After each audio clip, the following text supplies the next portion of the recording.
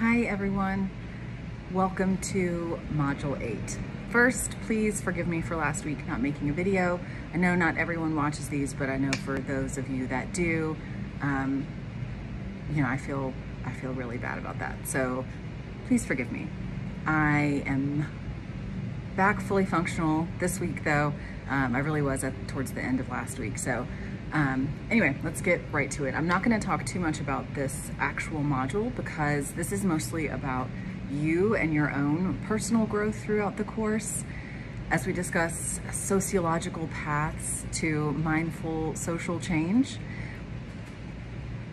There's not as much reading this week, and this is really just kind of like a conclusive, all you have is the discussion, right? And sort of a conclusive discussion on how you're going to take what has impacted you the most from this course and how you're going to take that moving forward.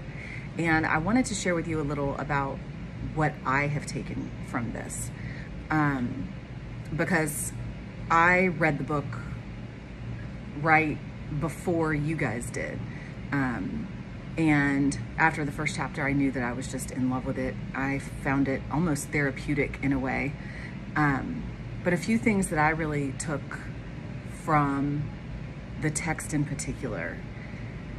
One is that fighting for social change, if that is your passion in life, is not going to bring you personal happiness. I found that really, and I'm being completely vulnerable with you all. I found that really something to ponder on, because there have been so many times in my life through either when I'm teaching and I see that light bulb go off in a student's mind where they had some kind of bias and now they don't because of something they've learned that's sociological. That has brought me happiness. But I think what the author is getting at is that it's just a constant thing, right? When you fix one thing, there's going to be something else. And you all talked about that in the week that we talked about empathy and utopias, that there's always going to be something when there's humans. So I think that was enlightening to me, that there is no real end state where now we've done all the work. There's always going to be work, right? And we have to just kind of be up for that challenge. One of the other things that I really enjoyed in the text was talking about how sociology is a heightened form of awareness. And I think that ties into happiness a little bit, because I've told my students and friends and family this, like, once you see the injustices, because there are so many people who really do not see them. Once you see them, you kind of see them everywhere. And I feel like for you all being at the level you are in school, you're probably the same. It is a heightened form of awareness. You see things literally through a different lens. You see a TV show and, someone makes a joke and you might be like, oh, that was a little sexist or whatever. You can't unknow those things. One of the things that I do to cope with that, instead of just seeing, the textbook, the author talks about how his students have said that sociology is so depressing, and I don't feel that way at all. I find it empowering. But one of the ways that I have tried to cope with that is being sure that I take plenty of downtime to do non-sociological things for myself. And what I mean is to kind of shut off that part of my brain that is hyper aware of things that are wrong or things that need to be fixed. So, I will with intent sit down to watch a reality show or read a fiction book about a summer romance on the beach or something that's ridiculous and, completely unrealistic, to sort of zone out.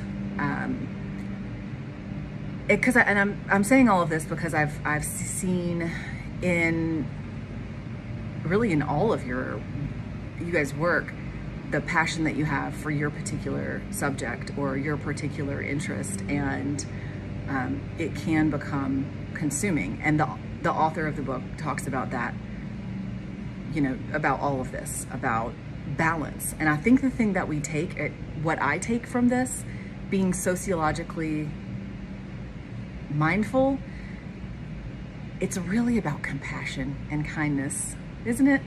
That's what it's about. It's about listening to others, having empathy for others, wanting things to be better, but realizing there's always going to be work to do, and also realizing that the change has to come from within ourselves first.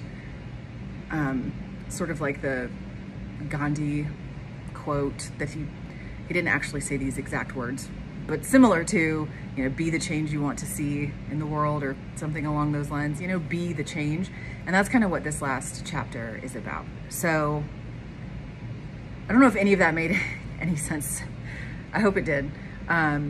So for this discussion, I am excited to hear about what chapter was most impactful to you all, and how you think you're going to use what you've learned here in your future professional or personal lives. For those of you that are doing something in your careers that are, you know, it's hard, like, to say it's something sociological is kind of funny, because really it's like everything related to people is sociology, isn't it?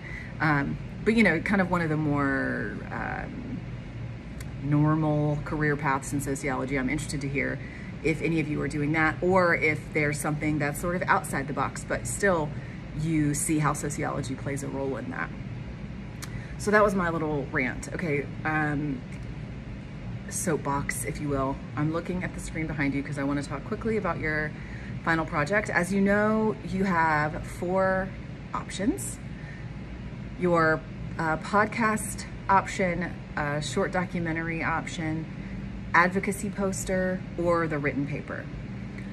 So far, the submissions that already turned in are advocacy posters, and they're really, I mean, I really enjoy looking at those and pulling out the content from art, you know.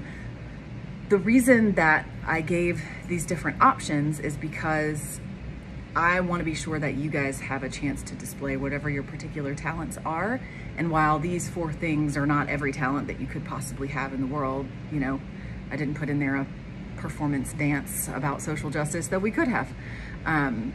You know, I want you to be able to display the passion that you have for your subject in a format that makes the most sense to you, even if that's not just a written paper. So I'm not going to go into like huge detail with these. I just want to be sure that you guys know that they're due on July 24th. There is an optional forum in Module 9 if you want to share your project with the class, if you're super proud of it, if you think it's great, or if you just want feedback, you know.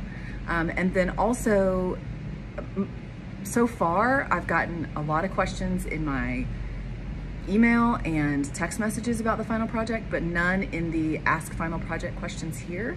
So if you look under your Start Here tab, there is a forum that says Ask Your Final Project Questions Here, and the reason that that is there is so everyone else can hear and get the same, you know, like some of you have asked me for different resources, like do I have examples for something, or would this particular thing work? Other people might like to hear that too. So what I should do is go back and list those questions there so everyone can see them. But if you have questions, of course you can text me, but it would also be cool if you post them there just so everyone can see. Okay, I really don't feel like this was helpful to you at all. I was just trying to come from my heart, because this class has been close to my heart. Especially, I feel like we have all been through so much together since the start of this class to now, and developing these skills and new mindsets and ideas that are, they're the most relevant that they've ever been in my lifetime of almost 40 years. So yeah, so that was me being me. If you guys have questions, you know how to reach me. Otherwise, I look forward to seeing your discussions this week.